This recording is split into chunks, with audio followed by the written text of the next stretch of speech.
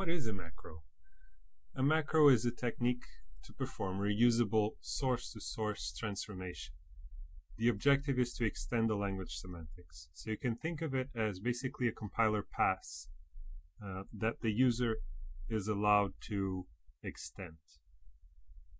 So you'll have your racket code, and there will be a way to describe how to transform that code, maybe to generate something or to omit something. We're going to see a few examples of how to use the macro system to generate code in Racket. Generally, when we talk about a macro system, or when we talk about macros, we actually are talking about three different things.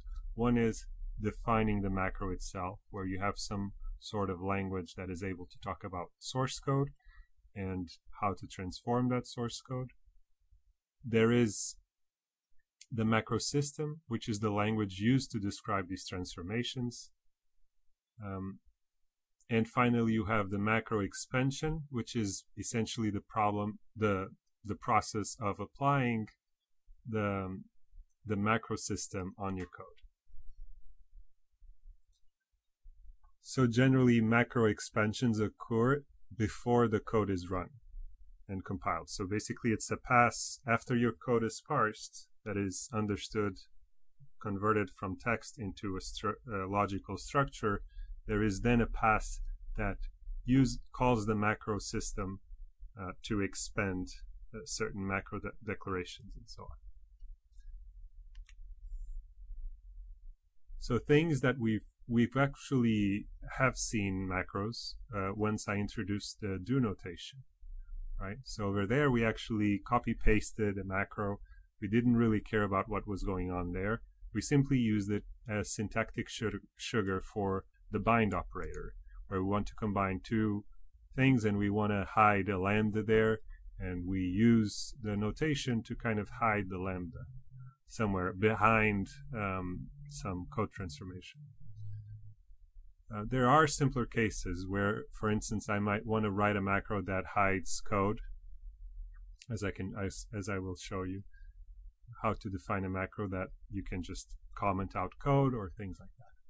So there are multiple uses of macros.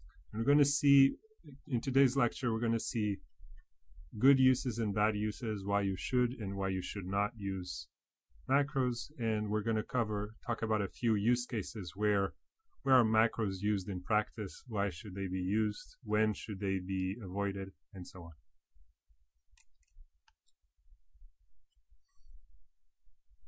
So macros are actually used quite extensively in the Racket standard library. They can be used to encode in fixed notation. They can be used to encode alternative evaluation methods, such as lazy evaluation, or, as we saw, monadic evaluation. They can be used generally to generate boilerplate code. So whenever you have repetitive code generation, they are usually used, macros are used in that sense, where you are generating some code that is always follows a certain pattern. They can also be used to encode different programming models, such as we've seen, monads or object-oriented programming.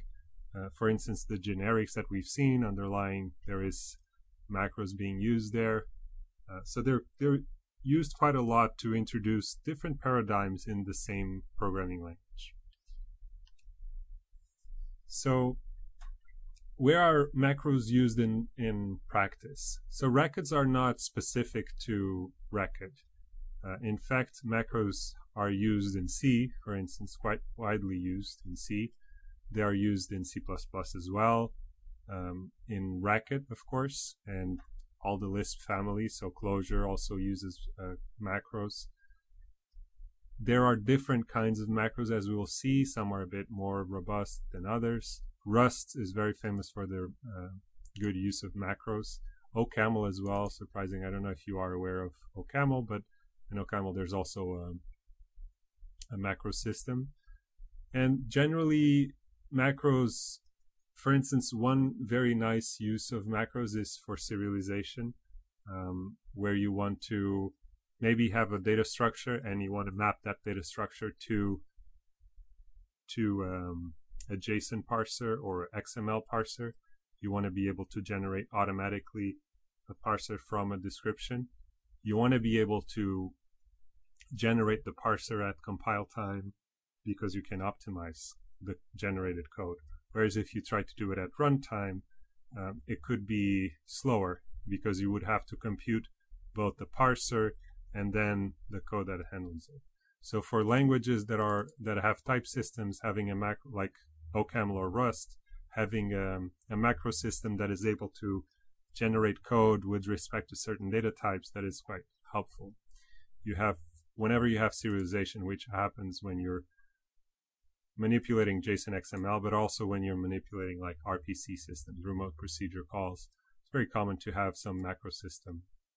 When you don't, what usually happens is that you will have some manual code generation process where, if you are using Java, which does not have a macro system, what generally happens is that you have a file and you have to run a command that will generate some Java code that you will ignore. You will not look at what that code does, but you will use it regardless.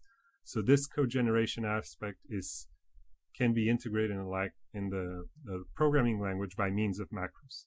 And when you don't have that, basically you have a tool that generates code. So the remote procedure call that I was talking about, this is very common. Boilerplate generation. So whenever you have some things that for instance, if you have Java code and you need to call C code, there's a lot of boilerplate code generation that always has to follow the same pattern. In many languages, you have to use, as I was saying, code generators or even write it by hand. With a macro system, you could generate that code automatically. So for instance, if you want OCaml to interact with JavaScript or with C, the fact that the language has a macro system will greatly simplify.